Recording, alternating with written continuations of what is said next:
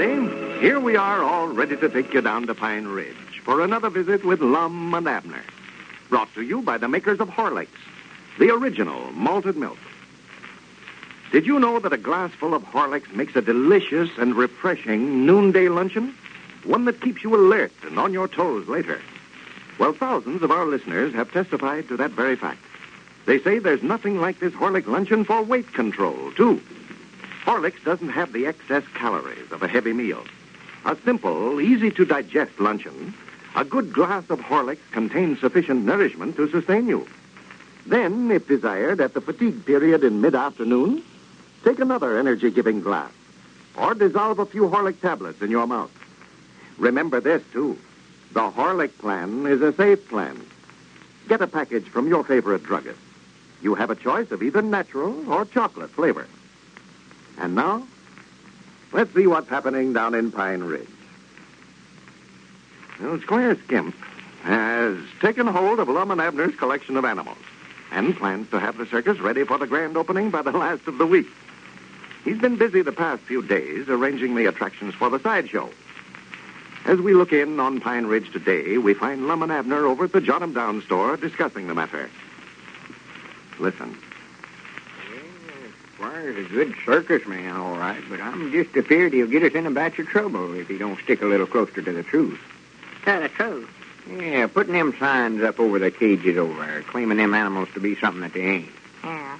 He's got them 2 house cats you swapped for in a cage there with a big sign saying they come direct from Persia. Well, now, them are Persia cats, all right, Lum. Yeah, but they never come from Persia. You got them from Grandma Meeks. Well, yeah, but now she told me herself that they were full-blood Persia cats. I Painting know that what she elephant said. white, painting Cedric up that way, and claiming he is a wild man from Borneo. You know he ain't from Borneo. No. Well, they could say wild man from Pine Ridge on him. Well, in the first place, he ain't no wild man. No. I noticed he looked like he wild when Squire turned him out of that cage last night. Yeah. He just lit out for home in a dead run. Yeah, Squire had no business locking him up in there that way like he was an animal. Oh, well, they sure had me fooled there yesterday when I first looked at him. I never would have known him all painted up that way. His hair all frizzed up, and them rings in his nose and ears. Well, fact is, his own folks never knowed him when he got home, run him off in the place. They did? Why, yes, they did. They was all sitting down there at the supper table eating, and Cedric stuck his head in the door and just scared the daylights out of him. I reckon it would. Look up from a plate of victuals and see a face like that. Oh, well, they just all scattered in all directions. They never got all the children rounded up till it was might nigh midnight before they got them all catching back in the house. Well, why didn't Cedric wash that coloring off of him before he went home? Why, he couldn't. It won't come off.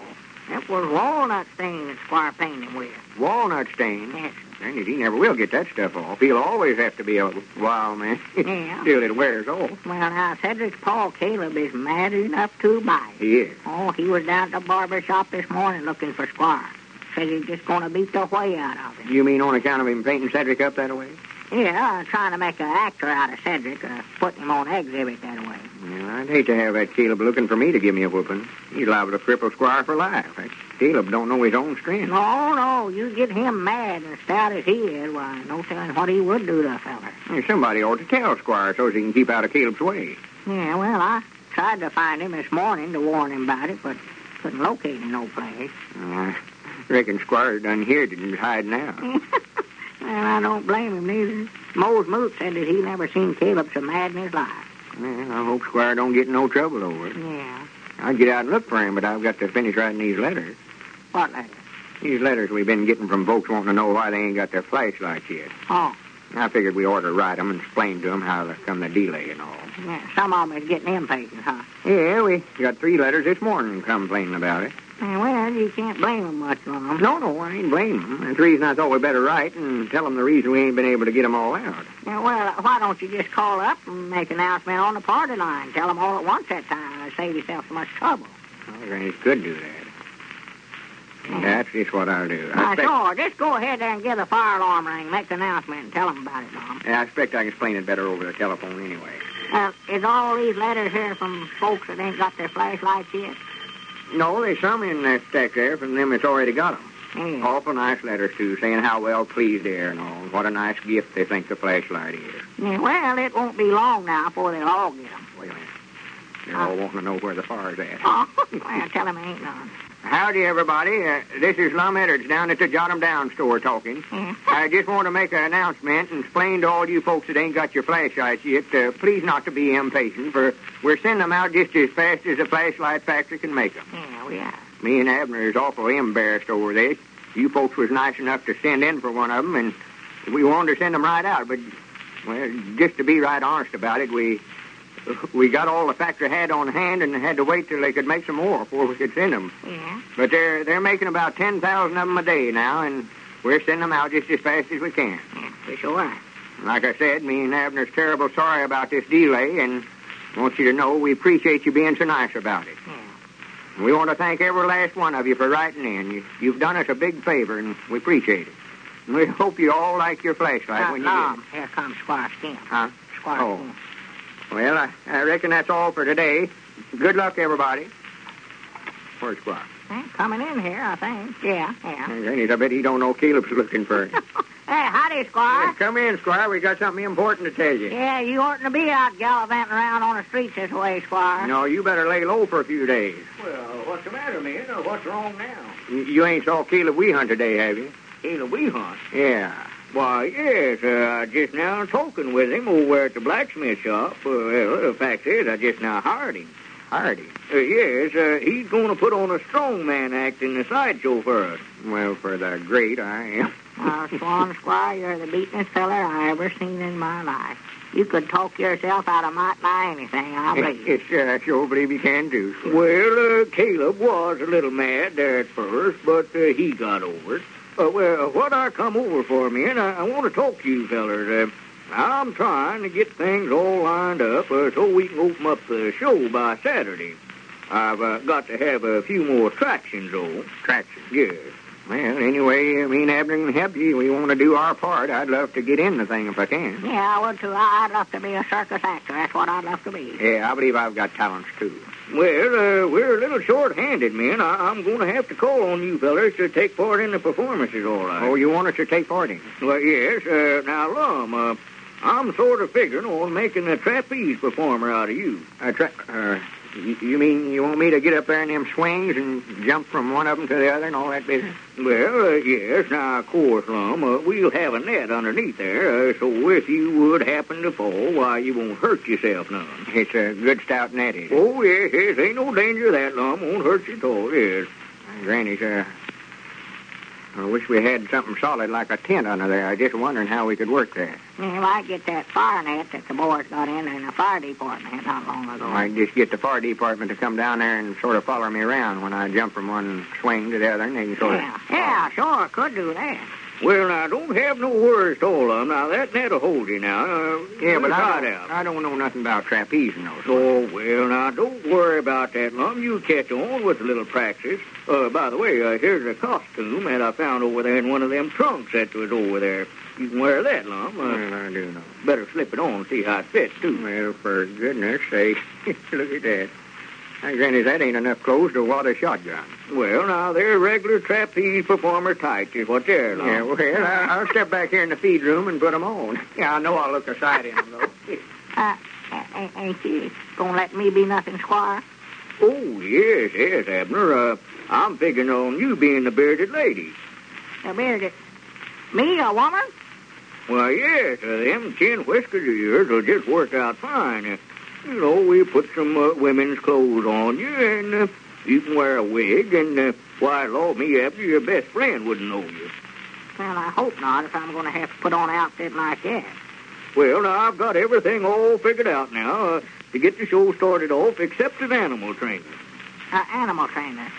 Yes, I've got to have somebody to train those cats down there, if I can find somebody that's got nerve enough to do it.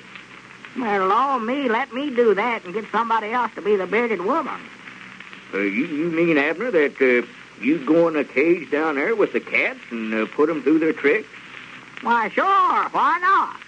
Well, I just figured that you might be afraid to get in a cage with them down there. Why, no. No, I ain't afeard of nothing, Squire. Well, now, that is fine, Abner. Yeah, that solves the problem for us right there.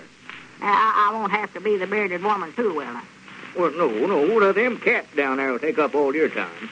Now, I tell you better start staying down there with them all you can, Abner, and get them used to you, if you're going right in a cage with them that way. Yeah, well, I'll learn them all sorts of tricks. Just shake hands with me and all such as that. Yes. Well, now, another thing, you want to pick out one of them there, Abner, and train him to let you put your head in his mouth, Well, I don't believe that their mouth is big enough for that, Squire. Well, why, sure, one of them tigers has got a heap bigger mouth than you think, Abner. Yeah, but I don't believe it be... Huh? What did you say? I just said that you wouldn't have no trouble getting your head in a tiger's mouth. Well, who said anything about tigers? You asked me to train them 2 Persian cats down there. Oh, no, you misunderstood me, Abner. I said cats, all right, but in the parlance of the circus, why, tigers and lions are always referred to as cats. I thought you knew that. Well, is this all there is to this outfit? Oh, yes. Come on out here, Lum. Let us look at you. Granny's, I wouldn't get out in front of nobody with a get-up like this on. Oh, Swan, Lum. You look like a jaybird in that outfit. You look like you're about 8 foot tall. Well, I'll be dead blamed if I wear it. Why, Lum, you'll be a sensation. You just give me a big idea there. Why, you can be the trapeze performer in the main tent, and then you can be the slim man in the sideshow. And Abner here is going to be the animal trainer. Well, I couldn't get along without you fellas at all. Well, it looks like Lum and Abner are going to take a very important part in Squire's plans for the circus. Before we leave Pine Ridge for the night, I'm going to read a letter from Mrs. F.C. of Chicago. It will especially interest those of our listeners who have babies of their own. She writes, "When my baby daughter was born, she weighed 7¼ pounds and seemed a perfectly healthy child. But after 6 weeks, she began losing weight. She just couldn't hold any food. At 6 months, she weighed less than when she was born. Then one day, I met a lady with a baby boy of the same age as my baby. He was such a big boy, it made me feel badly to think that my little baby was so sick. She said she was feeding him Horlick's malted milk. We decided to try it. And it was the first thing that stayed on her stomach since the time she was 6 weeks old. She grew big and strong. I wish you could see her now. She's perfectly healthy. We can never thank Horlicks enough." Well, thank you, Mrs. F.C., for this good letter. We know just how you feel about Horlick's malted milk. In the last 50 years, we have received many thousands of letters just like yours. It is important to always keep a package of Horlicks on hand in the home. It has so many uses. This is Carlton Brickert, speaking for Lum and Abner and Horlicks, who now bid you all good night and good health.